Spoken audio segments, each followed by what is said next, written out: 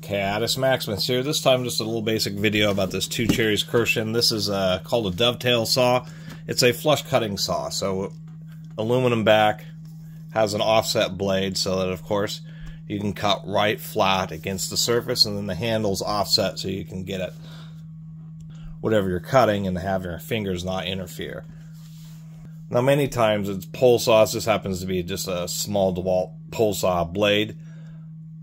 People have been using these flexible saws. These have become real popular because you can just press against the surface, and then they tend to have just a bit more aggressive of a tooth pattern. Where the 2 Cherries Kirschen is a straight back. Now, this one seems pretty decent. There appears to be 2 different grades of saws. This company makes a variety of saws, and there's ones with aluminum or galvanized steel back, and there's ones that are brass backed. And it appears the brass-backed ones are their higher grade saws, and that these aluminum or steel-backed ones are their cheaper.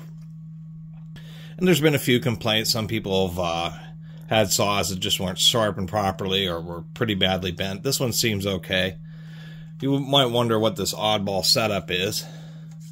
We'll give you a closer look at the teeth. Just a real basic fine tooth, not like a triple bevel or anything, just to make slow cuts. Flush against surfaces, mainly for cutting off dowels and that type of stuff. It can be used in any type of woodworking.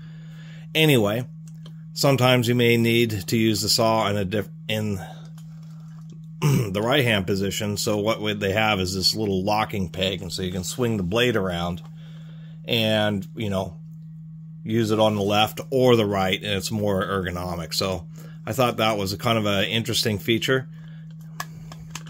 Kind of an interesting idea to be able to have the blade flip around like that. Not a lot else to say about this saw. Basic. Can be found for around 25 or 30 bucks with the steel back, and they seem to be around 40 bucks or so for the brass backed ones, which are a little bit higher grade. There's a variety of companies that make saws that are like this, quote unquote dovetail saws. But I just happened to run into this one in my junk stores and thought, well, it might come in handy every once in a while for cutting plastics. Of course, for woodworking, for the situations where you do just need to get right up flat against something. Although many times I'll just end up using an oscillating tool to perform the cut. One advantage that this has is it is a long blade, so you can trace across the surface and really keep it flat and not have to worry about rocking it.